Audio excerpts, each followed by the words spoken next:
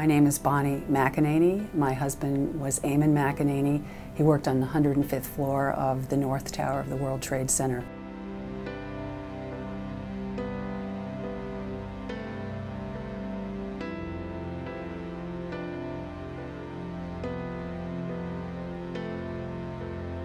The thing about September 11th is, unfortunately, it becomes part of your identity.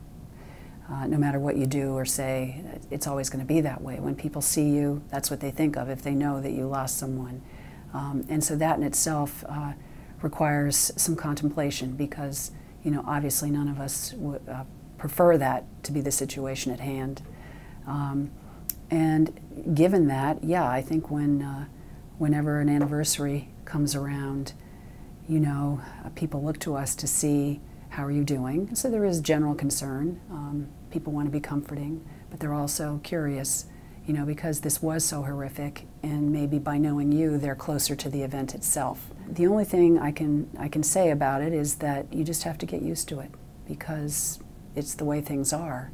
And if you can take the learnings and the experiences and try to do some good as a result of the difficult circumstance you've been put in, I think it's a win-win for everyone. And many people are doing many wonderful things as a result of their losses. Foundations that have sprung up, to help various causes. When you do something good as a result of going through an experience like this, it really does alleviate the pain of it. The book project and the spiritual side of this in general has given me something very healthy to focus on.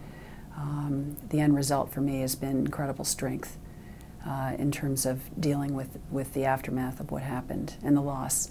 From time to time I still find a coin, usually a penny, usually with a very significant date, in an incredibly unusual location, right when I'm thinking about asking for help from God, from Eamon, from whomever.